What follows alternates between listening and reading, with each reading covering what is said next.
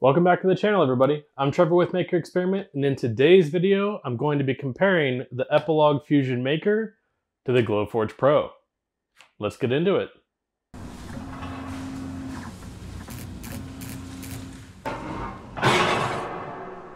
Before I get started, a little disclaimer, I did not pay for either one of these machines. They were provided to me specifically to do videos and testing. The Glowforge Pro I've had for the last maybe 6 months, and I've been working with it. And the Fusion Maker I've had for maybe 2 weeks, but it is largely based on the other line of Epilog, which is the Fusion Edge. And I've had one of those for about 2 years. I've had plenty of time to look at both platforms, and there's a lot of interesting things about both. Now, before I get a bunch of comments about it, yes, I do own Epilogs. I've been working with them for years. However, I'm going to be as impartial as I can be in this test and stick to just the facts. So I'm going to go through some tech specs of the differences of the machines. I'm going to go over some of the warranty support information, as well as the accessories you can get. And most importantly, I'm going to be doing some real life testing of various scenarios to give you real-time machining, real-time machine times, and results. So if you have any questions throughout the video about either machine or what's being compared, put them in the comments below and I will do my best to answer all of those. Now, keep in mind, this is my experience of using both machines, and other people may have slightly different experiences. Just try to keep that in mind as you're watching the video. This video is split up into chapters, so if you check the description below, it will have the timestamps for everything if you're interested in looking at the different sections. So first up, let's get into the tech specs. I'm going to show you where to find the tech specs online, but I'm going to actually show you some differences that I see on the actual machines. So let's hop on over to the internet and I'll show you where to find them. So I have the Glowforge side up here on the left and the Epilog on the right. If I go to Glowforge and hit products, if I start scrolling down, I'll see that the Glowforge Pro is in the middle. It has some information about warranty, the laser tube power and speed, and then it has a little bit more about the actual size of the machine. If you click on the see full specs, you'll see their full comparison of specs against their other machine lines. On the Epilog side, if I go to the home page and I click on Discover the Fusion Maker and scroll down, you'll see a few specs up here at the top, but if you keep scrolling all the way to the bottom, you'll see a full list of all the specs that they have. Now that I've shown you where to find the specs, I want to highlight some of the differences. First, let's talk about the machine size and the work area. So overall, the Glowforge is 38 inches wide. The front to back depth is about 21. I think their website lists 20.75. On the website, they list 20.75, but to me, it's closer to 20 7/8. And if you come to the middle where this decorative handle is, that part is about 22. And then on the height, the website says 8.25, but it's closer to 8.5. When it comes to the actual machine work area, the first thing I want to point out is the lids open quite a bit differently. So this one is kind of tough to open, honestly. And it has springs in the back, but you'll see that like if I let it go, it just kind of stays in place like that. And I've been told if you actually open it too far, you can break the hinges on the lid. So I tend to only open it maybe 85% of the way. On this one, you can fold the front door down, and it does have the crumb tray that will lift out. And you'd have your bare surface on the bottom. Removing this tray is how you get your extra height. And then if you put this back in, there are little holes in the back that this aligns with. And sometimes it takes a minute to line them up. So the work area on this one is listed online at 19.5 inches, which is the width, and 11.5 inches deep. It is longer if you use the pass-through. They claim it's infinity. If you measure the bed, it is at about 20 3/8, but the machine can't actually machine that far. You do have at least a little bit of room to overhang some material. And then on the depth side, it is about 12 3/4, but again, the machine can only go up to 11.5. This is just so you can hang a little bit larger piece of material. All right, next up on the Epilog, we're going to measure the same measurements we just did on the Glowforge. So on machine width, we have about 39.5. On the depth, it's 26 at the smallest part. And then at the decorative part where it comes out on the middle, it is 26.5. So this measurement, the 26.5, is actually what they put into the specs online. So this does account for the widest point of the machine. For the height, the machine is about 17 7/8. Online it says 17.9, so I would say that that matches. And the last dimension that's really important is the Z height. So on the Glowforge, the Z height is 2 inches if you take out the bed. If you don't take out that bed, it's only 0.5 inches. So you don't have a lot of adjustment, which makes it pretty much impossible to do things like Yetis or other tumblers or cylindrical items. On the Epilog, the Z height is actually 7 inches that you can get in there. And doing things like Yetis or tumblers, there is a rotary attachment that I'll touch on later. So you can do all those kind of things with the Epilog. Now when you open the lid of the Epilog, if you lift it up, eventually the gas springs will take over and it will start to slowly open for you. You can open it all the way and you don't have to sit there and babysit it. On the Epilog, the table is magnetic. The Glowforge is also magnetic. The list online is a 12-inch by 24-inch area. And from the ruler to the lip is about 24 3/4. So it gives you a little bit more area to put a piece of material. And the depth is about 12.5 inches. Again, you can only go up to 12 inches for the actual machinable area. Before I go any further, I do want to mention that I did do a full breakdown video on the Fusion Maker and took off all the panels, showed you where everything was. I will link that up at the top so that you can watch that video if you're interested. As for the Glowforge, I haven't done a full breakdown video, but there are plenty of them online that you can search for. I didn't really feel the need to reinvent that wheel because I'm not going to be going super in depth on every single aspect of both machines just to reduce the time of this video. I'm only going to be highlighting the differences that I notice. One of the first things that I noticed, besides the lids and how they're constructed with the hinges, is how the machines are constructed. So the Glowforge has injection molded plastic as the body. All of it seems to be one piece, minus, the lid and the front panel that come down. So there's no access panels to the sides or anything like that to be able to get to the components. And there is the pass-through on the back and the front, but that doesn't allow access to components. Now, you do have the tube and the laser head on the gantry, but that's about all that you have. On the Epilog, the materials are metal, so most of the body is aluminum. It does have a couple of powder-coated steel parts, but the vast majority is aluminum. It does make it really stable having it be all metal. The best part about that is you can have access panels to everything. So if you watch the video that I did on the Fusion Maker, you can take off pretty much every panel of this machine and get access to every component. That's going to be a big game changer when it comes to being able to maintain and clean and change out parts.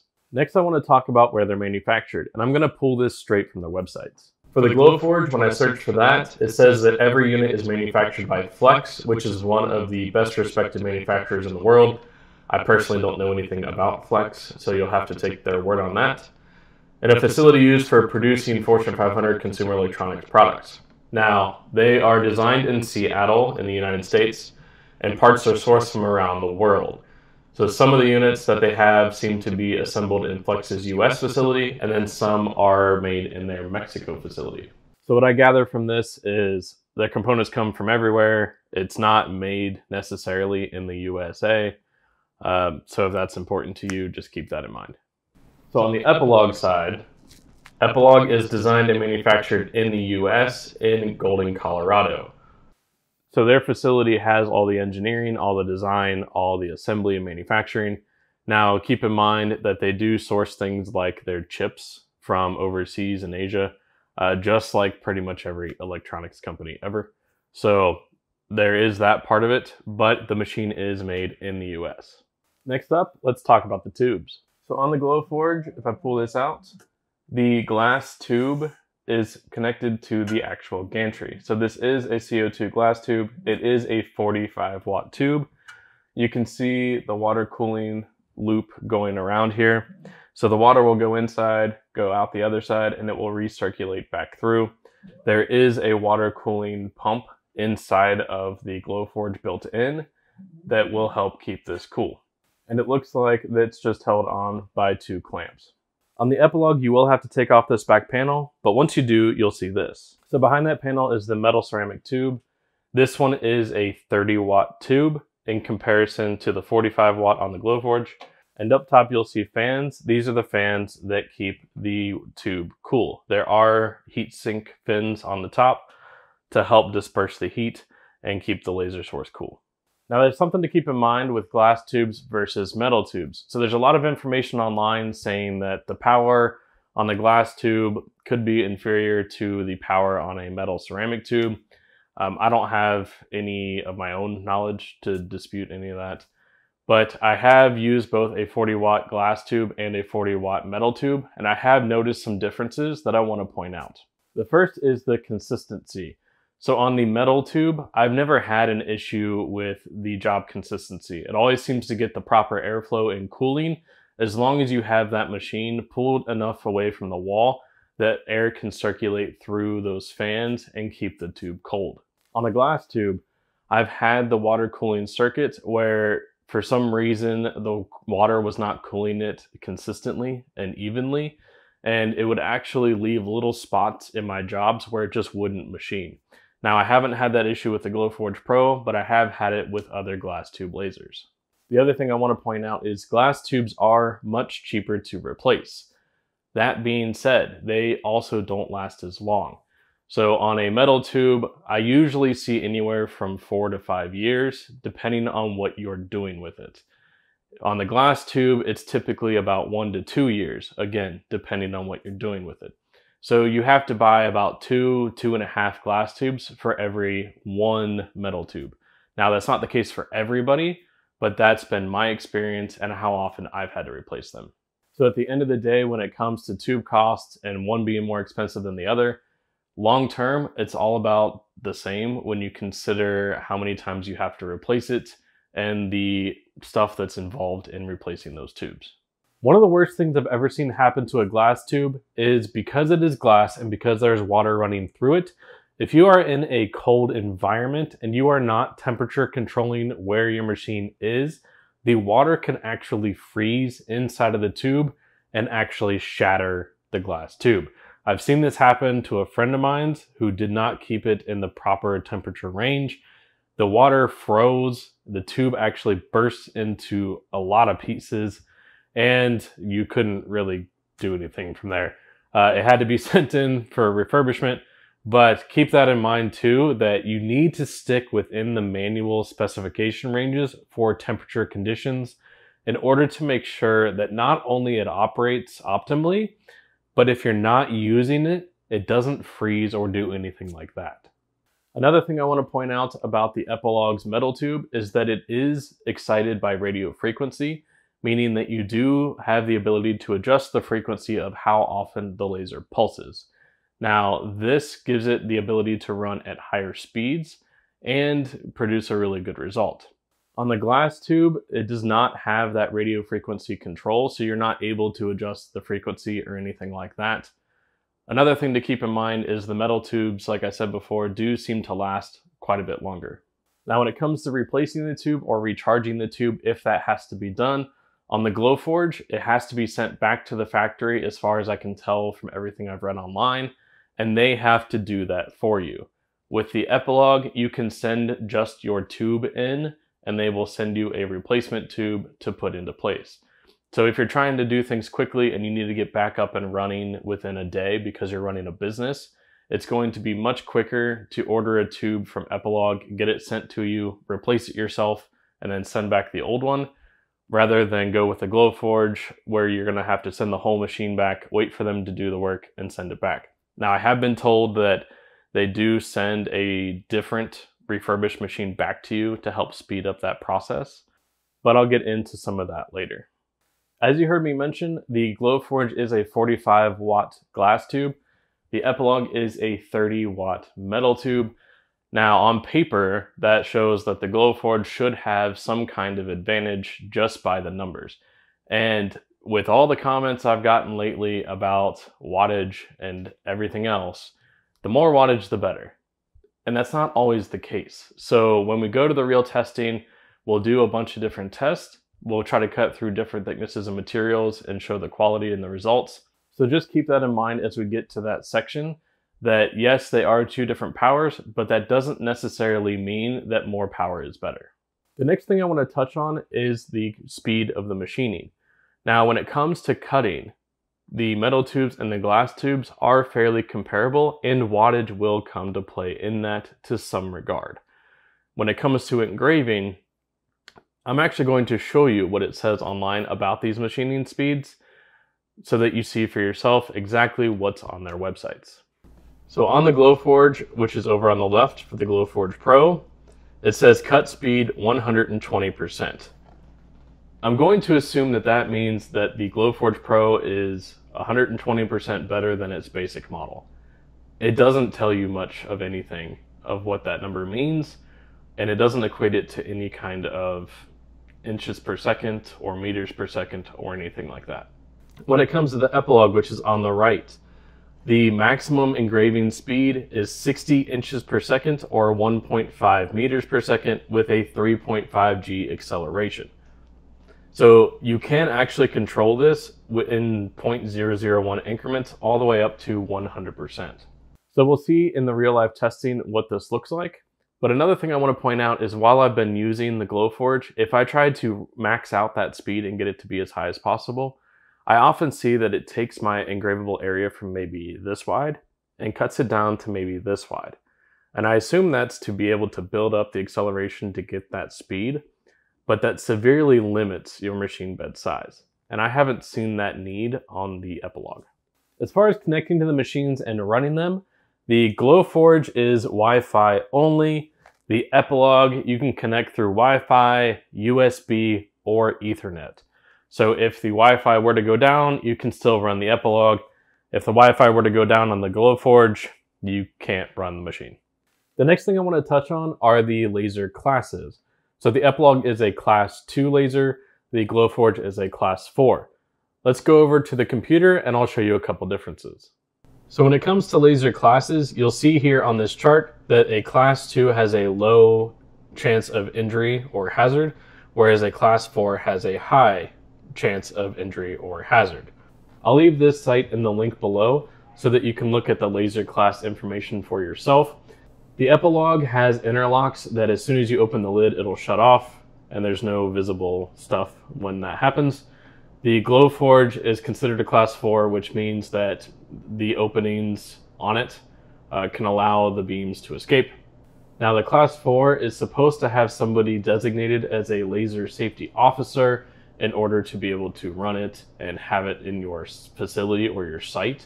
This is why a lot of schools don't have them necessarily, because they need to appoint somebody to be that laser safety officer and sometimes don't have those resources. But keep that in mind when it comes to the safety and being around children and all of that stuff.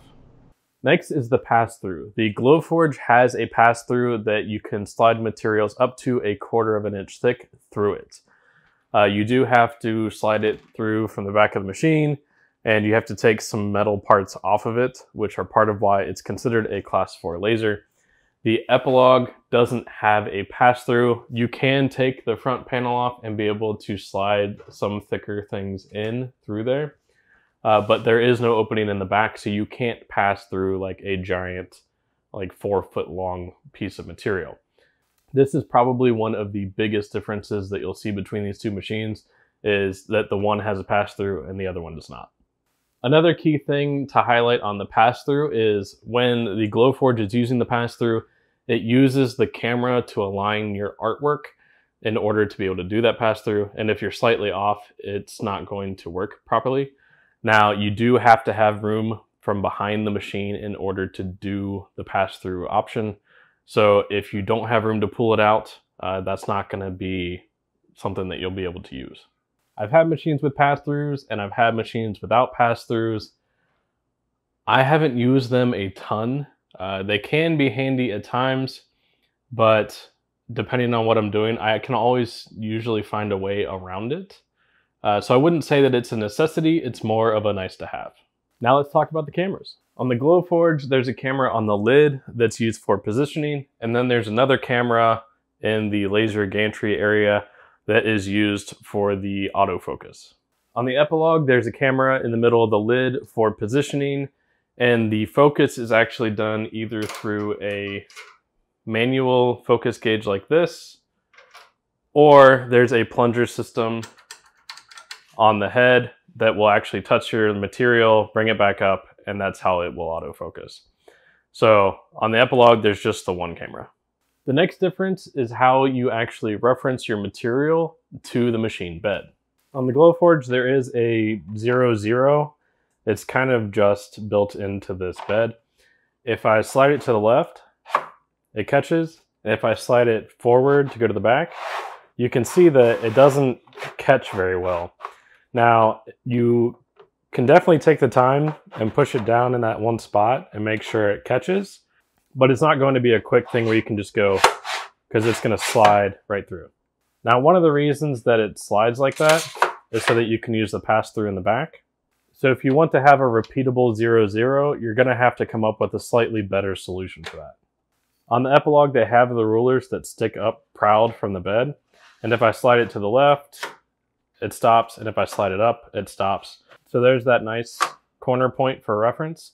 If you need to be able to have a repeatable positioning to use things like jigs or specific products where you need that 0-0 to always be the same. The next difference that I want to talk about is the motion control. So the motors, the belts, and those type of components. So on the Glowforge, I'm going to zoom in over to this area. On here, there's a metal piece that goes from the front of the machine to the back of the machine that has a V-shape groove on it. This little plastic wheel sits on that groove to help move it forward and backward. There's also this thin belt here that's about 1/4 inch wide that helps move that gantry back and forth.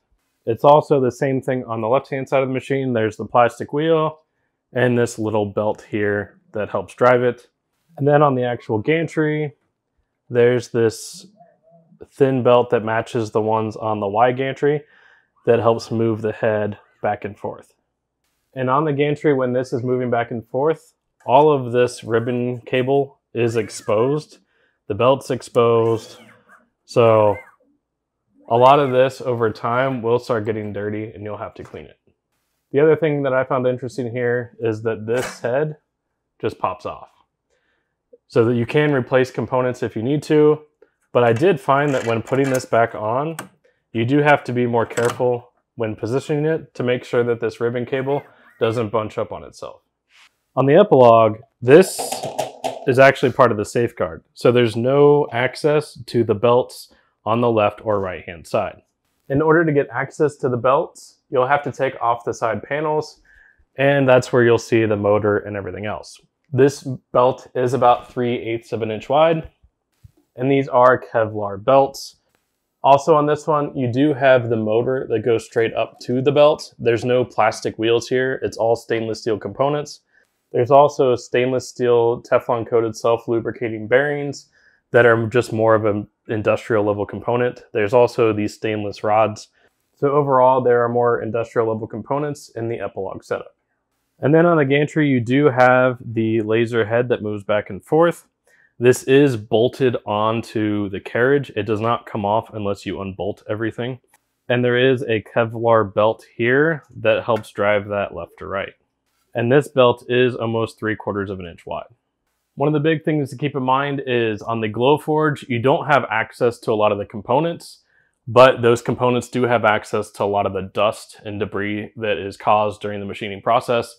There's no covers on the left and right hand side or really on the gantry of any kind to help keep it clean. So everything's going to be exposed and you're going to be able to have to clean that out. And with limited access, that's going to be a little difficult. On the Epilog, they do have the safeguard system. So you saw that the gantry was covered to help keep it clean of debris. The left and the right hand side have that accordion cover to help keep that clear as well. but you do have access to the other sides if you take off panels so that you can clean behind them if necessary. And I did touch on this a little bit, but the autofocus is the next difference. So on the Glowforge, it uses a camera to be able to do that autofocus. You'll have to punch in your material thickness into their software, and it will autofocus for you. So you're gonna have a tool that measures pretty well, such as a dial caliper, to be able to measure to the maybe 2 or 3 decimal points in order to make sure that the focus is as accurate as possible. On the Epilog, you have a few options. You can either autofocus in the software, you can autofocus using the nozzle, which will depress and spring back, or you can manually focus for things like tumblers, or if you have an odd shaped product, where you can use the manual focus gauge and do it that way. The next difference I saw was with the DPI rating. So on the Glowforge, it says it can go up to 1,355 DPI. The Epilog has a range of 75 to 1,200 DPI. Most often I use the 500 or 600 DPI option on the Epilog, and it does pretty well. There haven't been a lot of times where I've needed to use anything higher on the Epilog, but keep in mind when you are working with DPI, the higher the DPI, the slower that the job is going to go. Now let's touch on how you control the actual machine. On the Glowforge, you have a single button. Once the job's sent over from the software, you'll hit that button once it's white, and the job will go. On the Epilog, you have a 7-inch touchscreen that you can switch between jobs if you have multiple jobs here. You can save jobs directly to the machine. You can automatically focus. You can adjust your Z height. You can turn on your red dot pointer. You can jog your machine left or right with the joystick, or up and down with the joystick. You can trace your jobs when they're sent over. And if you need to, you can also get into the machine settings, do your alignment, your camera calibration, things like that, all within this LCD screen. So just to recap a little bit on the actual machine controls, the Glowforge just has the one button to stop or start jobs or pause them. The Epilog has the 7-inch touchscreen that gives you a lot more flexibility. So you can send multiple jobs over to the machine at once. You can save jobs directly to the machine because it has onboard memory, where you can save jobs, be able to turn your machine off, come back the next day, turn it on again, and run the same job that you saved yesterday, which I think is really nice if you're in a production setting. Both of them have autofocus, but only Epilog has the ability to do more of a manual focus with the manual focus gauge. And another key thing to point out here is if you want to rerun a job on a Glowforge, you have to send the job over to the machine, run it, and then resend it again from the software because it goes up to their cloud and then down to your machine. So you'll have to rerun that from the software every time you want to rerun the same job. On the Epilog, you just go over to the touchscreen, hit go, and it reruns the same thing. So there's a ton of information about the tech specs and a lot of the differences. I know it was a lot. Thank you for sticking with me. But now we're going to go into some of the accessories that you can get for both machines. In this next section, I'm going to touch on some of the accessories, the support, and the warranty for both companies. On both machines, there are mandatory things that you have to have. They are the exhaust and the air assist. On the Glowforge, the air assist and the water cooling circuit that it requires are built into the machine, but you will need to have some type of exhaust system, whether it's a filter or an exhaust fan. On the Epilog, you're going to need an air compressor and an exhaust system. The Epilog comes plumbed with everything for the air assist in it, and there's a port on the back where you will plug the air compressor in, and then there's the exhaust, which can either be the exhaust fan or a filter system. That's going to be what's required to run the machine. Now, as far as optional accessories, on the Glowforge, the only real optional accessory I saw was the air filtration system. So it's a filter system so you can run the machine indoors without exhausting outside. With the Epilog, there are a few more accessories that are optional. There's a stand that they offer that you can purchase to sit the machine on if you don't have something to sit it on already. There's a rim style rotary to be able to do tumblers and mugs and things like that. So you can do tumblers on the Epilog. You can't actually fit tumblers on the Glowforge. So if you want to use like a Yeti or something like that, you won't be able to do that on the Glowforge. They also offer a 3-jaw chuck rotary, which is more for specific types of rotation. So you'll see some of these with like ring engraving, or things where you have to be much more precise. I've never actually used the 3-jaw chuck style. I've always just used the rim style. You can also get different lenses. So on the Epilog, you can get a 1.5 inch. It comes with a 2 inch, or you can get a 4 inch. So 1.5 is for more detailed engraving. 4 inch is better for things like cutting and engraving on curved surfaces. You can also get a filter control connection cable to be able to control your filter. So when you turn on the machine, it turns the filter on.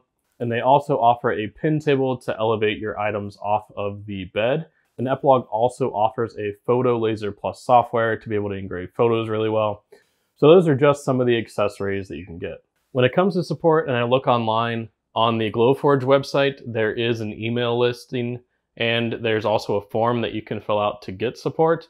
It does have a phone number that you can call, but it doesn't tell me what hours that they're operational. On the Epilog site, you can call them. It's 6 a.m. to 6 p.m. Monday through Friday, Mountain Time. They do have a chat support that if you chat with them, that usually actually goes pretty quick. But no matter which option you choose, you can also get help the same day. There's also an email you can contact if you prefer email instead of the chat or phone option. Next up is the warranty. From the factory, the Glowforge comes with a 1-year warranty. There are options to purchase extended warranties, but it looks like from the website that they're carried out through a third-party company and not through Glowforge themselves. Having not purchased it or used it, I'm not sure what that's like. I have been told that there are parts that you can replace yourself, like the head and the lens and those type of items inside of there. But if it's something like a tube or a motherboard or a pump or things like that that are more hidden inside of the machine, you're going to have to send the machine back.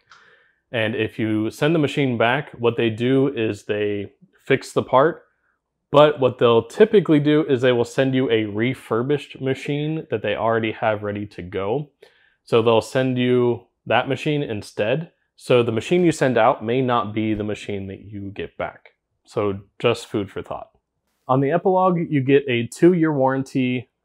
Pretty much if anything breaks, you can get the part sent to you and you can replace it yourself because you have access to pretty much every side of the machine. The only time you'd really have to send it back is if something really drastic happened, which is really rare. The other thing to keep in mind is if a part were to go out, like say a laser tube or a motor or whatever were to go out, once you replace that part, you get a brand new 2-year warranty on that part. So if you have a tube go out, you get a new tube. That tube now has a new 2-year warranty. So from a long-term warranty perspective, I would say that this one is the better deal. That's going to cover the tech specs, the support, and the warranty. Now, a lot of this was more of the boring information that is necessary to know, but isn't necessarily the sexiest thing about this video. So what I'm going to do now is actually tell you about my Discord community. I have a Discord community that is free. I'm going to link that in the description below. That community is all about helping other laser owners, whether you have a Chinese laser, an Epilog, a Trotec, a Glowforge, whatever it may be. That community is encouraged to help each other with problems, troubleshoot problems, show off your projects and what you've made, and then just get to know each other so that you can meet other laser owners. So again, if you want to join that community, it's completely free. I'm going to put that in the links below. The next thing I'm going to do is walk through how you get a job from the computer over to the machines, show you what that process is like, and then once I've gone through that, we'll run some jobs that are real time. I'll show you the speeds, I'll show you the settings, I'll show you the results. So there's going to be quite a few different tests. I'm going to do a raster only test. I'm going to do a vector only test. I'm going to do a rotary test, a pass-through test, a camera accuracy test, and then I'll cap it off with a full bed production test to see how many items I can make on one bed, how long it takes, and how that equates to pricing. To compare the workflows, I'm going to send a photo engraving job over to the machine. This is going to be one of the first jobs that I'm going to actually machine on them and compare the speeds and powers and all of that. Now I'm going to start with a photo that I've already inverted the colors on in Adobe Illustrator. I'm going to show you how to take it from Illustrator and send it to each of the machines. So I'm going to power up both machines. It's going to get a little bit noisy, so hopefully I can cut through some of that noise. But let's go ahead and we'll start off with the Glowforge. I do want to point out that on the Glowforge, I have the subscription to get priority on job processing and all of the extra tools. So that is an extra monthly fee if you choose to pay for that. So just keep that in mind during the testing. In the Glowforge software, I have to upload an SVG, a DXF, or a PDF. So in Illustrator, I have my design. The one on the right is the photo that I'm trying to engrave. The one on the left is basically the colors inverted in order to engrave it. So what I'm going to do is delete this original one because this is the one I want to work with. In order to send it over to the Glowforge, I need to save it as a PDF. So I'm going to do Save As, PDF, overwrite my existing file that I have. I'm going to go back to the Glowforge side, select Upload, go down to my photo test 2 and say open. It will start uploading and processing that design. It does take a couple of minutes to get that into their software, so we just have to wait momentarily for that to happen. Now, one thing I want to point out with the Glowforge is they do have a catalog of designs that you can choose from and purchase. That is one thing that they offer. They also have the Pro membership to the actual software to get extra tools and processing speeds and things like that. So just keep all of that in mind. So now that the photo is here, I'm going to drag it over top of my item. I did make it slightly larger than the item just to make sure that I cover the whole thing.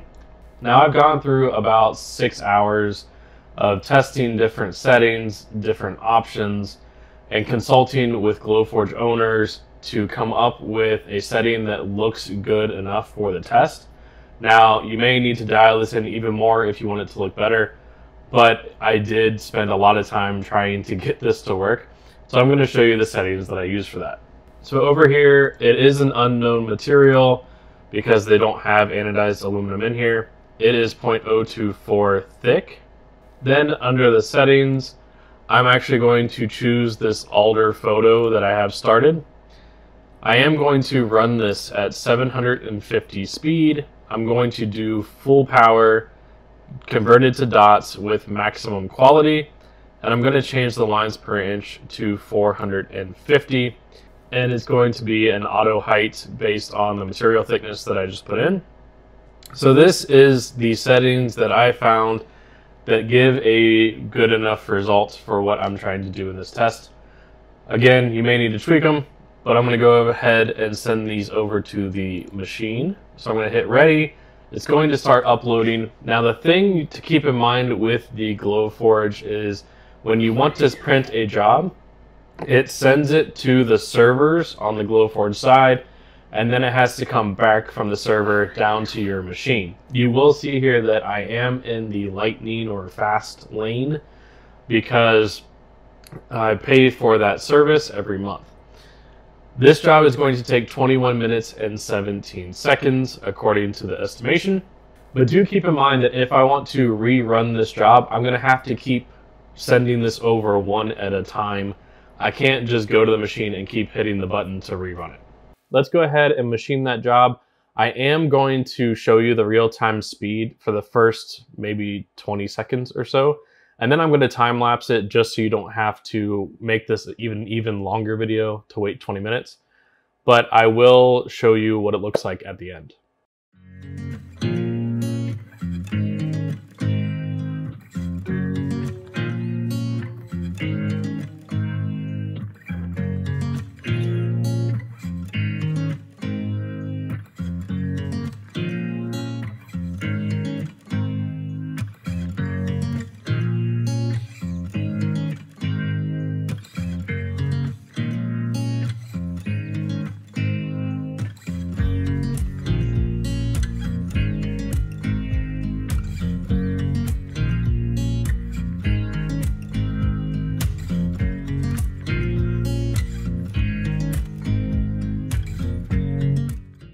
Here's the result on the Glowforge engraving. The total time was 21 minutes and 17 seconds. Now let's go through the Epilog workflow. Since Epilog uses more of a print driver style software, I can print directly from Adobe Illustrator. So if I hit print, I select my printer, make sure that it's the size of my bed or my artwork, and I select print. Once I do that, it opens up the Epilog software. I can zoom in and place my photo with the camera. You can see my tags tilted a little bit. So for this photo, I'm actually going to import a setting to start with. I'm going to import the photo aluminum 400 dpi. I'm going to change this to 300 dpi, 60% speed, and 25% power. I'm also going to change the dithering to Stucky because this works really well with photos, and I'm going to engrave it from the bottom up. So on this one, the prediction is that it's going to take 2 minutes and 23 seconds. So I'm going to go ahead and hit print, and it will send over to the laser. All right, over at the machine, it did bring the job over. So I just make sure that it's selected, and then I just hit the play button.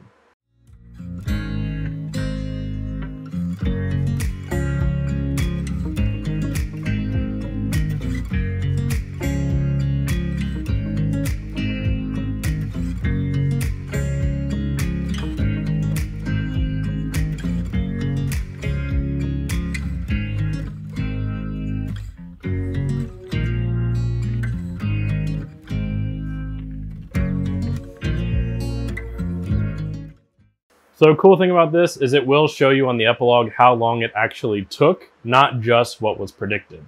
So this job took 2 minutes and 10 seconds. And this is the result of the machining on the Epilog. So let me do a side-by-side. Okay, here's a comparison of the difference. The Glowforge is on the left, the Epilog is on the right. You can see that there's a lot more detail on the Epilog one. The Glowforge has some good coloring in areas, but it's missing a lot of that detail. Again, you might be able to get better results on the Glowforge, but I spent at least 6 hours trying to dial in a setting that would work. The Epilog I spent maybe 30 minutes. The Glowforge took 21 minutes and 17 seconds. The Epilog took 2 minutes and 10 seconds for a difference of 19 minutes and 7 seconds. Just out of curiosity, I wanted to make it a much larger picture, one that people would probably want as an actual size.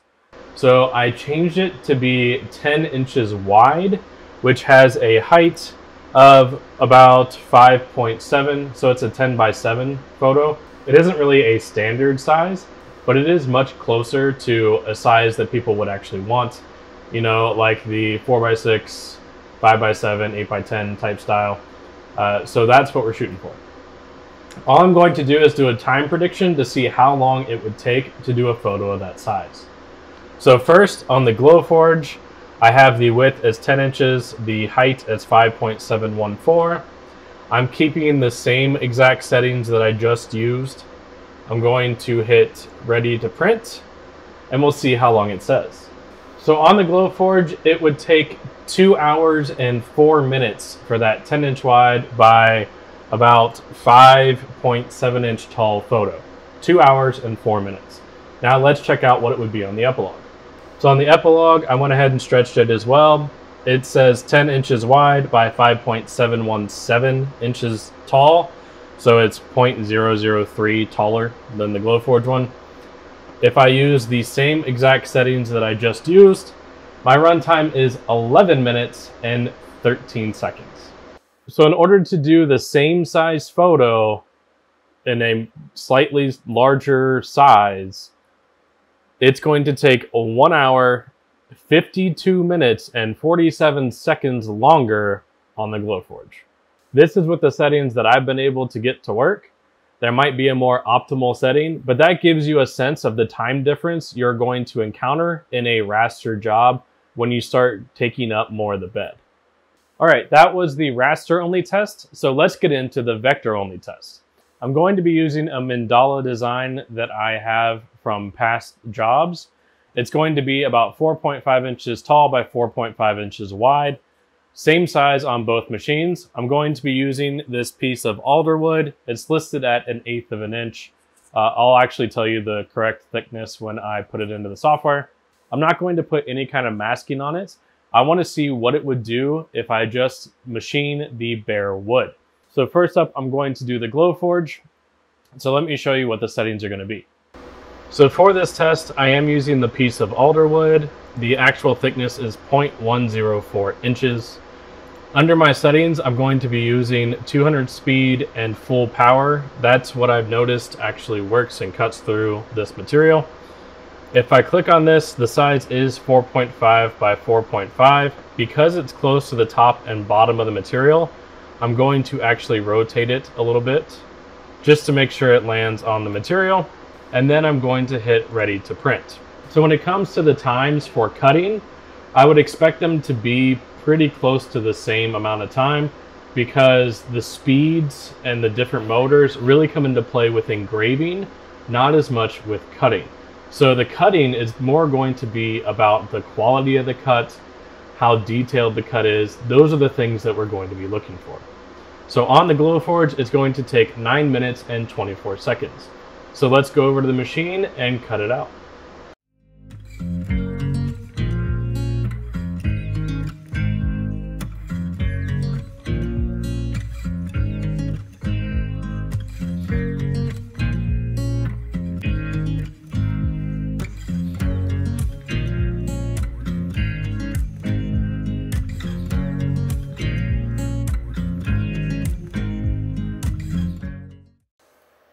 All right, so the job is finished on the Glowforge. I can't pick it straight off. It's like it glued itself to the base. So I'm trying to lift it delicately so as to not break it. Okay, well, I broke it. This is the kind of stuff that happens sometimes if you use uncoated woods in certain machines. So I'm going to have to probably rerun it. Okay, I did rerun the job on the Glowforge. This time I put a piece of masking tape on the back to help loosen it up. So that seems to have solved the problem. Now, getting these parts out is going to be difficult. So here you can see what it looks like. It does have what looks like thicker cuts in a lot of spaces. I'm trying to get all this off. So I'm going to fast forward real quick to when I have all this off. So there is a bit more charring on this one where the lines seem to be thicker. And I did have to mask it in order to get it off the table in one piece. Peeling this off of the back would be pretty difficult, to be honest. So to be fair, in the testing, I'm going to do the exact same thing on the Epilog. I'm not going to code it. If it falls apart, it falls apart. We redo the whole test. It's in the software, so let me show you what I'm going to do. So again, it is 4.5 by 4.5. I'm going to zoom in here. It's going to have the same trouble of hitting the material, so I'm going to rotate it until it's a little bit better. There we go. So that should work. This is the exact same piece of material. I'm going to cut it right next to the one I just cut. This way, it's the most fair that it can be. So on the settings, I'm going to import some vector settings for 1/8 inch wood. It's going to be a speed of 15%, a power of 100, and because it is an RF tube laser, I can adjust the frequency. I'm going to make that 20. Another thing I have here on the Epilog is I can vector sort it, meaning I can do the inside first and then the outside. Or you can optimize it for time, which wouldn't care about inside or outside. So I'm going to leave it inside out.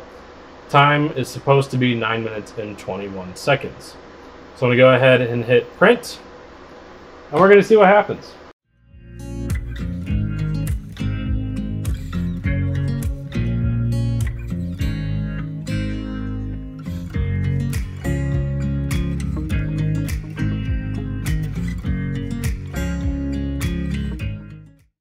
All right, so this one is on the Epilog. If I go over here, you can see that the time is 9 minutes and 21 seconds.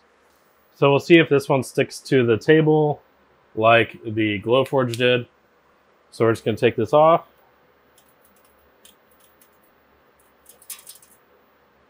so.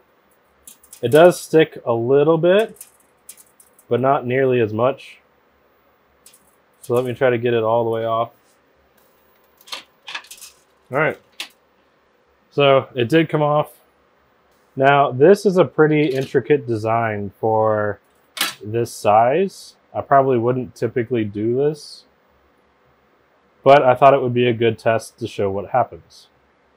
All right, so it looks like all the pieces are out of it. So what I'm going to do is I'm just going to put a piece of plastic in here so you can see it a little bit better. So this is the one from the Epilog. Now I'm not going to rerun this. This one looks just fine. If I hold it up a little bit better, so you can see all the little details in it. This one didn't break at all when I tried to take it off the table. Again, I did not mask this piece of material. Here they are side by side. This one over here is the Glowforge. This one here is the Epilog. So this is what I mean when I say that speed isn't necessarily different on cutting, because they were pretty comparable. The Glowforge took 9 minutes and 24 seconds. The Epilog took 9 minutes and 21 seconds. So about the same amount of time. Now the difference is the cut quality. So you can see that on the Glowforge one, there's a lot more charring on the material. It looks like it cuts wider paths in a few spots. So that's what you get with that one. And then on the Epilog, it's a lot cleaner. You still see the wood color. The cut quality seems to be quite a bit better. The beam doesn't seem to be as wide. So those are really the two differences side by side, and you can see them for yourself. Now that we've cut through some 1/8 inch material, I'm going to test the limits of the Epilog because it's a 30-watt machine, and try to cut a 1/4 inch of MDF. Now, everything tells me that it shouldn't do that online, meaning that you need at least 40 watts to do that. 30 watts won't cut it. So we're going to test that out. I'm also going to cut 1/4 inch MDF on the Glowforge. So first up, let's test the Glowforge, and then we'll do the Epilog. For the Glowforge, I'm actually using the thick draft board setting, which is 132 speed, full power. I'm going to try to do this in one pass. That's the goal, is one single pass. So I'm going to go ahead and send this over to the machine. Keep in mind that this is 6 inches wide and 3.274 inches tall. All right, so it's going to take 5 minutes and 15 seconds. So we'll go ahead over to the machine and try to cut it out.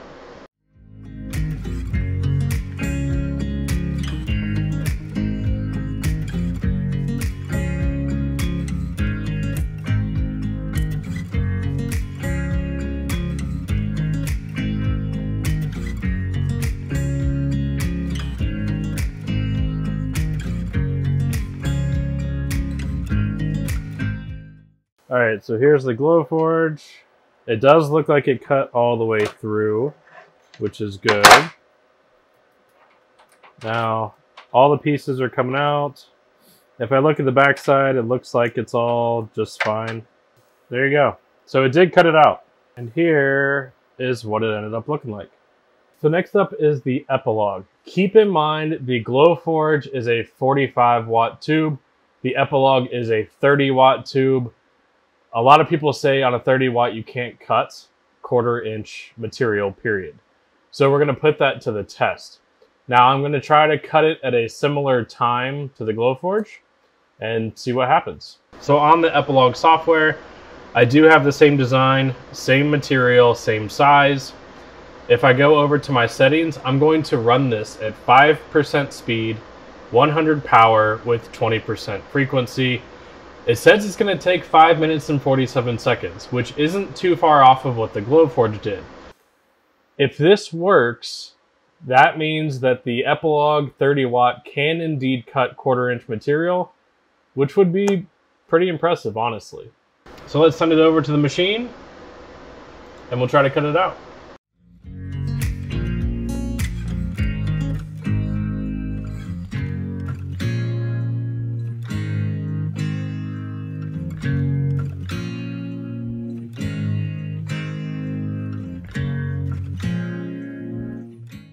All right, so here's the epilogue. It took 5 minutes and 41 seconds. That's a good sign. That's an even better sign. So let's try to get all these pieces out. And there we have it. So the 30 watt did cut through 1/4 inch MDF in about the same time as the Glowforge. A little bit slower, but not by much. All right, so here are both of them.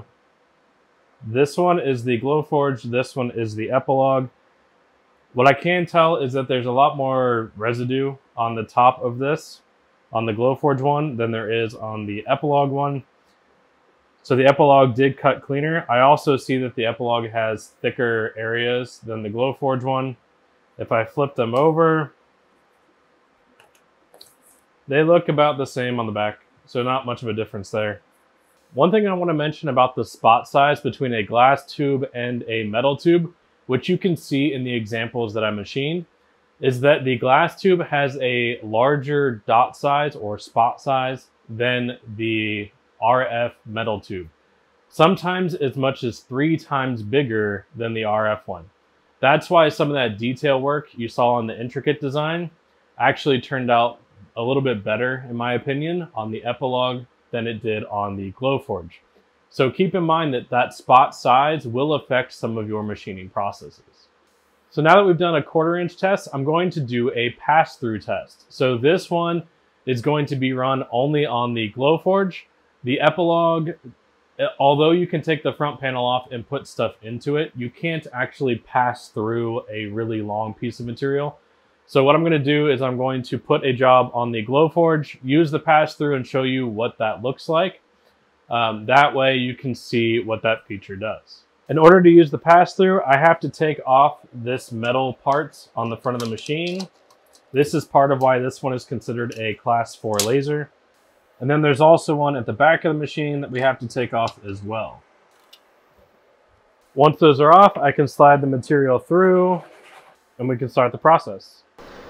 In the Glowforge software, to get to the pass-through, you have to click on More and select Pro Pass-Through. This does mean that this is only an option on the Glowforge Pro. This design I could technically make on the Epilog just fine, but what I'm going to do is I'm going to shrink it down just to make sure it doesn't take forever to do this. So I'm purposely putting it over the pass-through line. I'm going to cut it through the middle of an engraving and a cut to see how well they line up. For the engraving, I'm just going to use 535 speed with 70% power and 270 lines per inch. For the cut, I'm going to use a speed of 183 with full power. This is the medium draft board setting. So I'm going to go ahead and click Ready to Print. When I do that, you will see that it cuts the design in half at that dashed line where it does the pass-through. The pass-through is all driven through the camera system. So now that it's lined up, I'm going to go ahead and hit Print.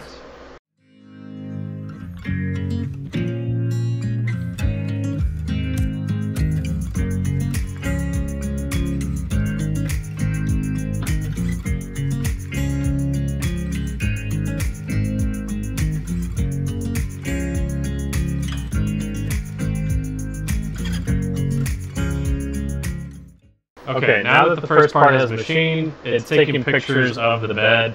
It says don't move your material or anything to help align it, so that's what we're going to do. We're going to wait for that to finish. Again, this is using the camera to align everything. That's really the only way that this works. Okay, so now it's telling me to pull the material 8 inches forward, so I'm going to go ahead and slide that through. So now that I've slid it through, I'm going to hit Continue. So here's the job. You can see that it did shift forward. Alright, so it did try to align it by itself. You can see that it's pretty misaligned. This isn't going to work, so I'm going to try to align this manually. Alright, so now that it lets me, I'm going to zoom in.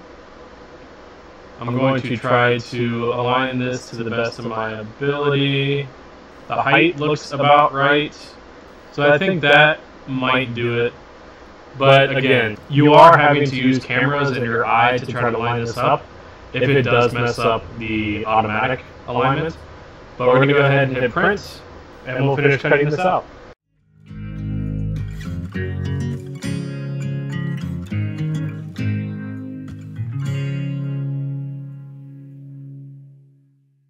So this is the pass-through test result. Let me open the lid. So this is a problem. I didn't move anything, and the software and the camera side of it all lined up. If I had left it where it did it automatically, maybe this would have worked. But you can see that there's a little bit of a difference left to right because that doesn't line up. The forward and backward obviously didn't line up at all. So in the software, it was on top of each other and it looked correct. But once I went to machine it, it didn't line up. So I don't know if you trust the automatic or if you trust the camera and what you position it at. But they make this look really easy in the videos that they do. But every time I've used the pass-through, I've had a similar problem like this. So I'm not sure what it is, and maybe it just takes a bunch of practice to get used to it, but it's not quite as intuitive and accurate as the videos make you believe. Now that we've done something that the Glowforge was designed to do that the Epilog was not, it's time to do something that the Epilog was designed to do that the Glowforge was not. This will not fit in a Glowforge. Let me show you. All right, so here's the Glowforge bed with the vector table taken out. Here's the mug. It will not go underneath of the head. There's also no rotary attachment for this machine, so doing actual cylindrical items is not possible on the Glowforge unless you do them flat, and even if you do them flat, they have to be shorter than that distance. So tumblers, if that's your business, I wouldn't use a Glowforge. Okay, I've already got the job set up to be in rotary. It's got center engraving with a rotary attachment. So I'm actually going to engrave this at 60 speed, and I'm going to do 100 power. I'm going to use the Stucky dithering, and I'm going to do it from the bottom up so I can watch it engrave. The runtime says it's going to take 3 minutes and 21 seconds, so I'm going to send this over to the machine, and we'll try it out.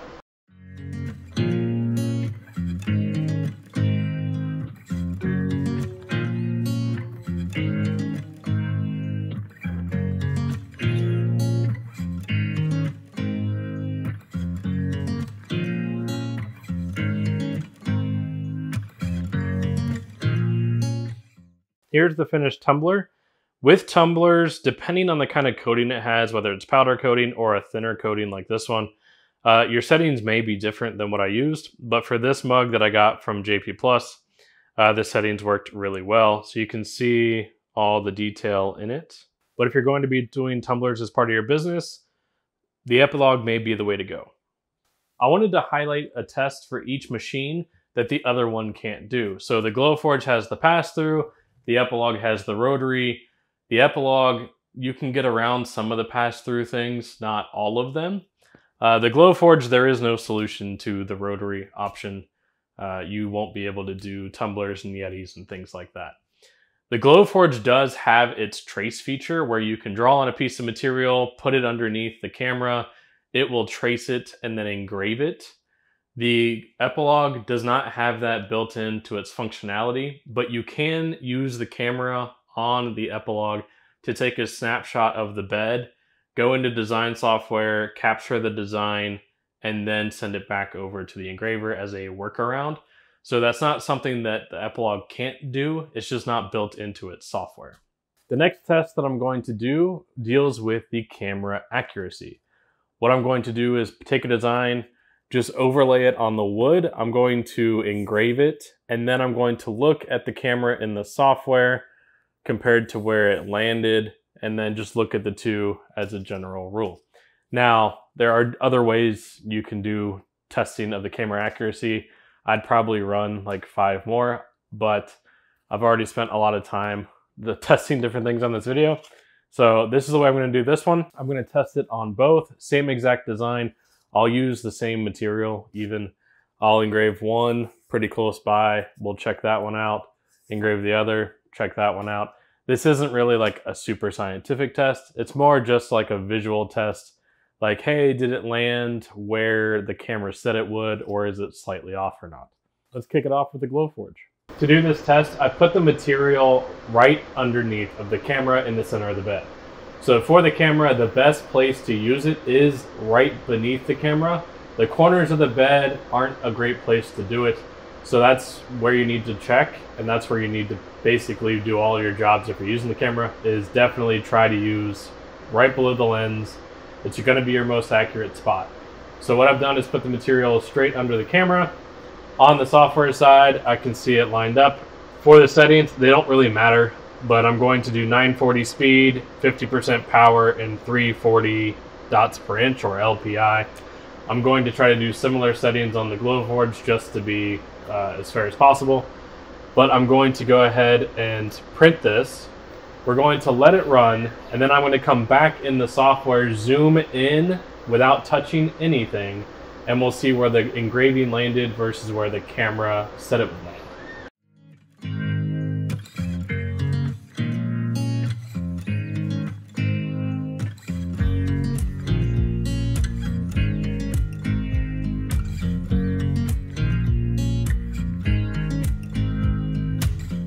All right, so the engraving finished. It is right beneath the camera. So I'm going to zoom into the graphic, and you can see that the graphic is fairly aligned in some places. It looks like some of it creeps out.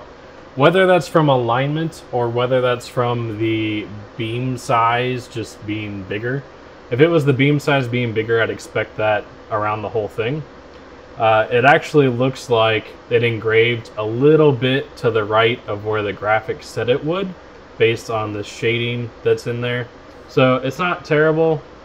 It would be passable in most cases. So it's not too bad. I'm going to do the same thing on the Epilog. So it's going to be 350 DPI, speed of 70%, power of 50%, no dithering or anything like that. Same exact graphic, same piece of material. I'm going to engrave it right next to it, basically. So I'm going to send this over, and then we'll compare that one.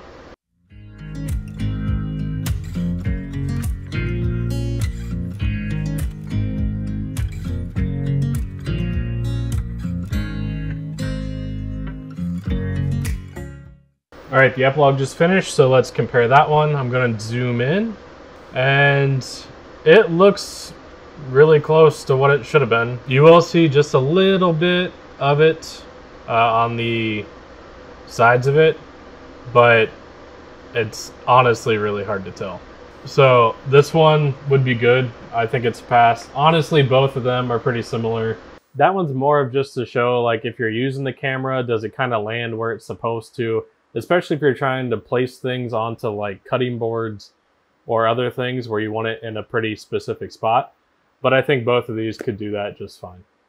The last test for this video is going to be a full bed production test where I'm going to be engraving these cork coasters.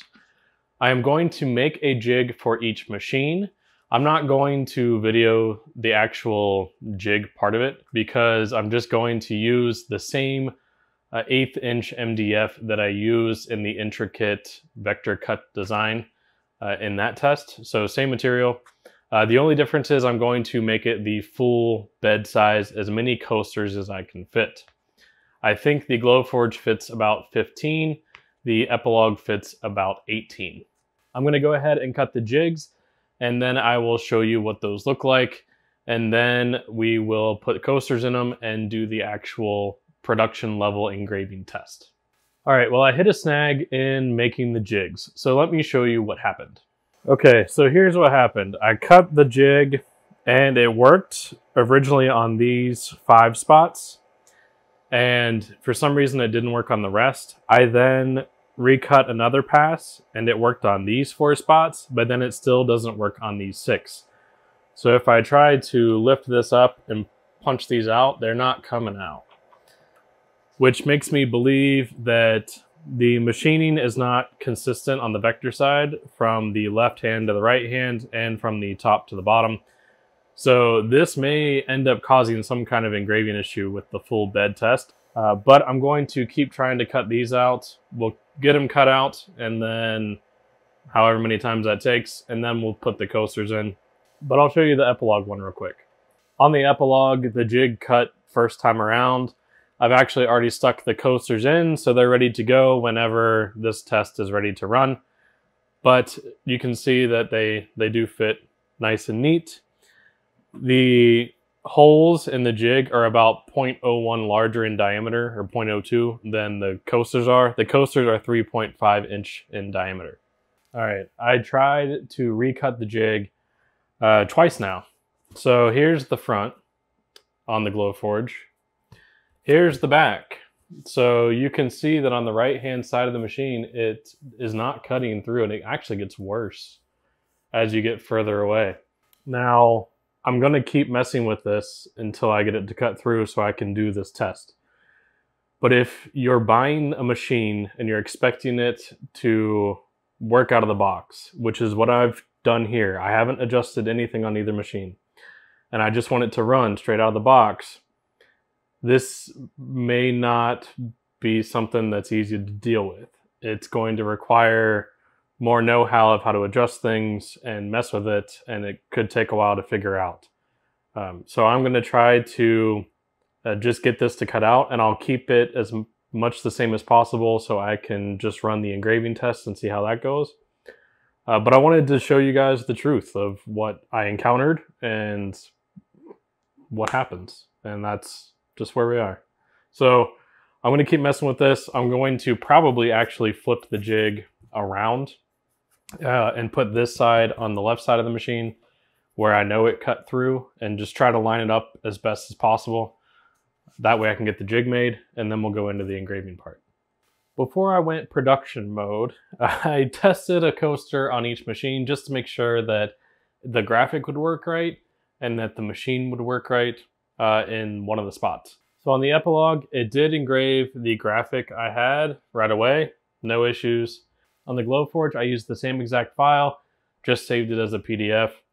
And it did have like layering with different colors, like white over black, which didn't have any issue on the Epilog.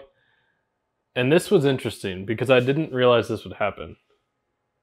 So on the Glowforge, you can see right here that it didn't do the white, meaning like it engraved something that it shouldn't have engraved.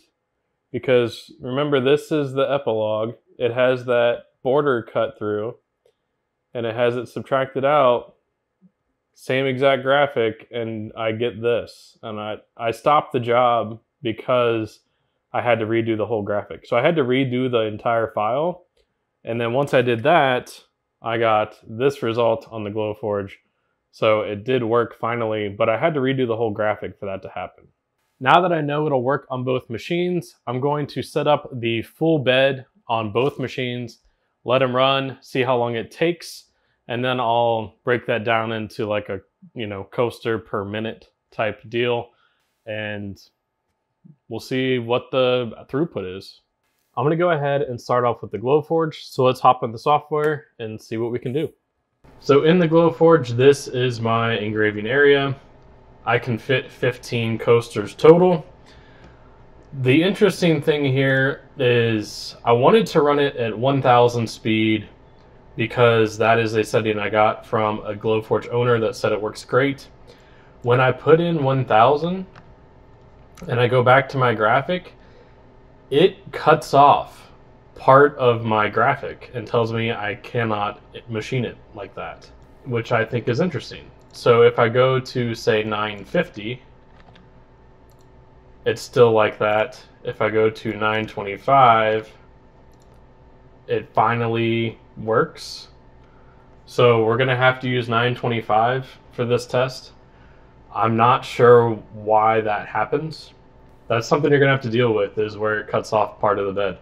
Another thing I noticed was because it's limited to, I think it was 11.5 in the height direction, my jig started getting really close to the edge, and I had to move up the jig and move it around to get it to work properly and actually machine everything. The repeatability, it's going to be a little bit more difficult on this to get a registration point without building some kind of reference point that you know is going to work. But I'm going to be using 925 speed, 20% power with 340 lines per inch. So I'm going to go ahead and hit ready, and then we'll see what the estimated time is. The other thing I'm interested to see is, because I had trouble getting the jig to cut all the way across the bed, I'm interested to see what happens with the coasters engraving all the way across the bed. I'm interested to see if there's going to be fading as it goes more toward the right-hand side, or if it's going to be consistent the whole way. So those are the things I'm going to be looking for as I'm watching this job and comparing the results. All right, so it looks like this job is going to take 2 hours and 48 minutes. Grab a coffee, it's going to be a long one. In fact, I'm not sure my camera will last 2 hours and 48 minutes. So what I'm going to do is start filming it, and if it cuts off, I'll try to restart it, but we'll see what happens.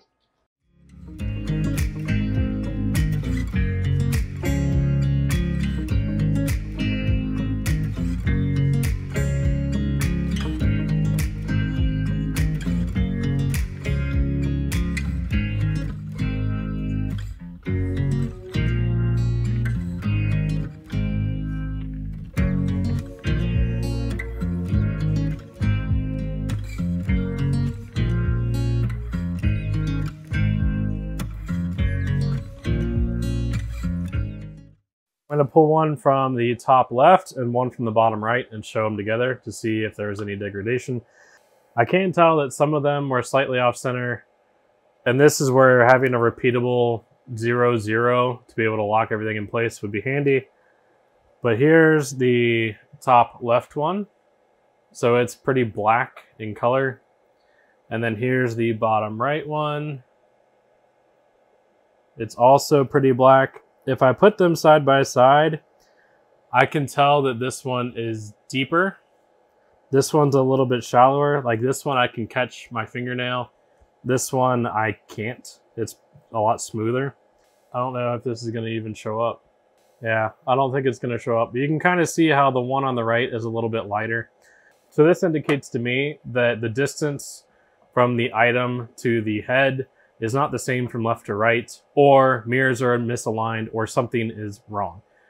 Now, you would have to go through troubleshooting steps to correct this.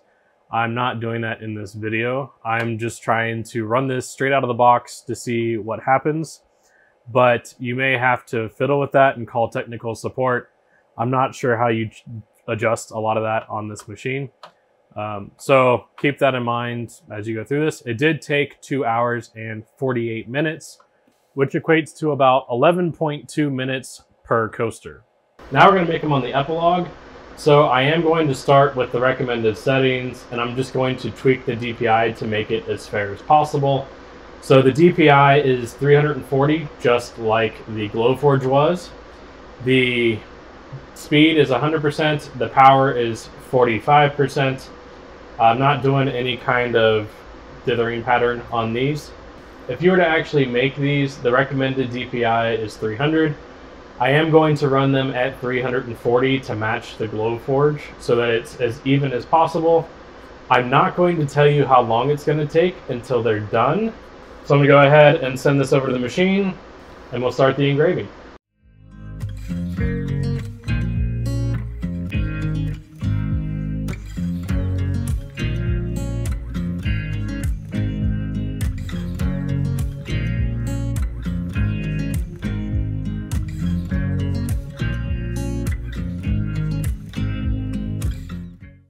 All right, the Epilog is done.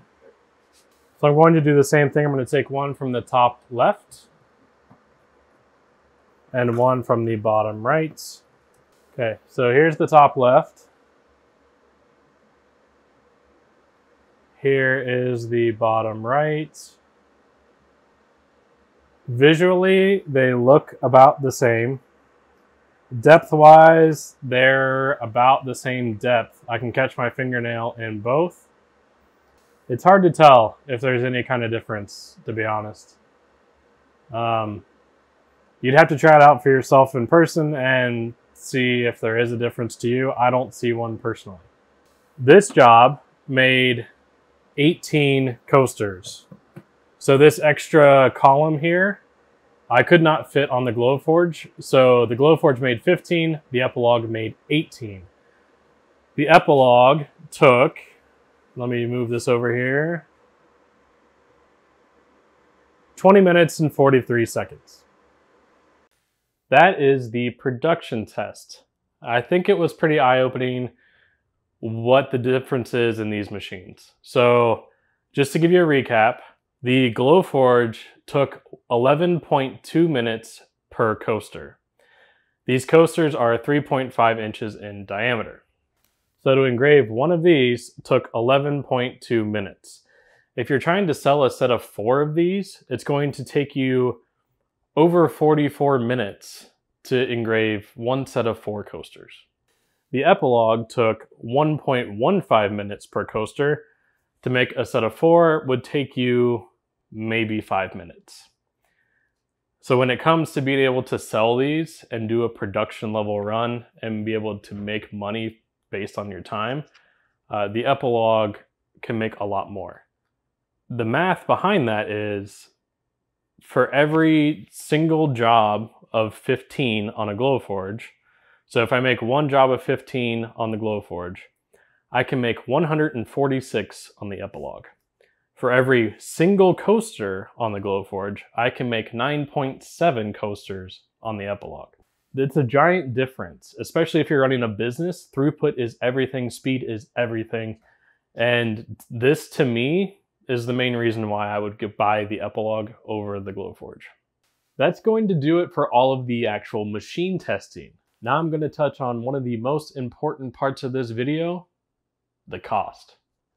So to make everything the same, I already looked up machine prices for my location, and because I don't get charged tax for Epilog machinery, but I would for Glowforge, it's not really an accurate representation. So what we're going to do here is I'm going to use a New York zip code.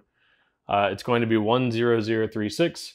It's a zip code that's really far away from Epilog. It's really far away from Glowforge. So the distance and shipping and all that should be about the same. It should collect taxes on both. So what I'm going to do is actually go to the computer, both websites. I will type in some information to get the cost and calculations, and we'll break that down for you. I just used a random test address. The New York is real, and the 10036 is real. So for the Glowforge side of this, you would get the Glowforge Pro. It costs $6,995. You would get proof grade materials. It says $150 worth. Proof grade materials are basically their materials that they've tested and they put a barcode on. You get the Glowforge accessory kit, which is basically the vector table and the stuff that you need to run the machine. So there's nothing really exciting there. You would still need to buy an exhaust fan, but I'm not going to include that cost in here. So the subtotal would be $6,995. That's without any kind of coupons or deals or promo codes or anything else. The shipping is $350. The taxes are $651.87 for a total of $7,996.87. Now that we've done the calculation on the Glowforge side, let's go over to the Epilog side and get that cost. So this is the first time that Epilog has allowed you to actually buy them online, which is pretty cool. All right, so for the Epilog, the Fusion Maker 30 watt is $9,995. The shipping is $375. That does come with liftgate service. The taxes on this one are $920.35 for a total of $11,290.35. You would still have to buy the compressor and the exhaust fan as well. The Glowforge was $7,996.87. So if I take the $11,290.35 minus the $7,996.87, the cost difference is $3,293.48. Depending on the state you live in, so for me in Nevada, when I type it in, I don't actually get charged the taxes on the website. I would have to pay taxes in Nevada when I actually get it. As far as the cost go, with the difference of $3,298, It just depends on what you want to do. So if you're going to be doing this as a hobby, you don't intend to sell things you make, or you don't have a need for it to be quick, you can waste a bunch of time waiting for things to get made and charge probably not what you're worth when it comes to production. The Glowforge would be fine. So back when Glowforge launched and it was like $2,000 or $3,000 for a machine back in the Kickstarter days, that probably was a good deal. Now with the price going up on the Glowforge and other machines being released like the Maker that are more meant for production, I feel like Glowforge put a lot of time and money into marketing lasers to households and help bringing them into households, which is a really cool thing. I don't feel that they've done the same on the hardware side that they did on the marketing side. I feel like they put a lot of money into marketing and to get the name out there. They gave it to influencers. The influencers had affiliate links. Their whole affiliate program gave people a bunch of money off the machine every time they bought one. And it got a lot of people into it, which is great. But at the same time, if you're able to give $500 of your machine to a customer and you're able to give $500 to the affiliate person who referred them, I feel like you're artificially inflating your price in order to do that. And you could have just dropped the price to do that in the first place. So it just depends on how you look at it. Now, as far as the Glowforge goes, if you're doing it as a hobby and you're not really trying to run a business with it, I'm not saying you can't run a business with it. I'm saying if you want to get as much throughput as possible, you want to be able to work through things very quickly, the Glowforge is going to be hard to keep up with orders and hard to keep up with the production level. Because remember in my production test example, it took 11.2 minutes to make one coaster, and it took 1.15 minutes per coaster on the Epilog, which is quite a bit different. So when people say, well, you know, the machine costs more and I don't know that that's worth it, it depends on what you're doing. So if you're running a business, throughput is everything, and you want it to be reliable, you want it to be quick, and you want to be able to fix things yourself if you have to, I would lean towards the Epilog. If you're going to go Glowforge, I would probably suggest going with the Plus model, probably not the Pro model, because I don't feel like the Pro is worth the money for what you get in comparison to the Maker. The engraving speeds were slower, the cutting was about the same, but the cut quality wasn't the same. So you just have to keep those factors in mind. At the end of the day, all that matters is if you're buying a laser, that you get the one that you feel is right for you, your budget, your needs, and what you want to do. If you were to ask me which machine I'd recommend, if you're going to be doing it as a hobby and you're not going to really want to sell anything from it, you just want a laser to mess around with or to do cool projects or do YouTube videos or whatever, and you have a limited amount of money, say your budget's like $5 grand, $6 grand, I would probably go with the Glowforge Plus. I wouldn't go with the Pro. And that would be a bigger savings than going with the Pro. The only big difference I see is the pass-through. The speeds really don't seem to be a whole lot different from the specs online. And I don't really use a pass-through all that often anyway. So I don't see that as a feature that would require me paying that much more. And if I ever wanted to make bigger items, honestly, I'd probably buy a cheaper CNC machine like a Shapeoko or Onefinity or something like that, where you can do some bigger items and then combine the two technologies together and be able to make even more things. And it probably wouldn't cost you a whole lot more than if you went with just a Glowforge Pro. So just something to keep in mind. If you have the money to go with Epilog, or you're leaning towards the Pro and you want to be able to start a business or hopefully run a business one day with it, the Epilog you're going to be able to grow with. I don't feel like you're going to be able to grow the business with the Glowforge as easily or as quickly as you could with the Epilog. So I'd probably suggest saving up the extra money and putting it into something like the Maker or a machine that has the same kind of speeds and capabilities. I know there's been a lot of information in this video. The video is super long, I get it. If you're still with me, thank you for watching the whole thing. I know it couldn't have been easy. If you liked the video and it was helpful, please consider subscribing to the channel, giving the video a thumbs up, and turning on notifications to know when I come out with new videos. Be sure to check out my Instagram @MakerExperiment, where I share things like this while I'm testing them and while I'm doing things along the way. Again, if you have any questions about either machine, put them in the comments below. I'll do my best to answer those.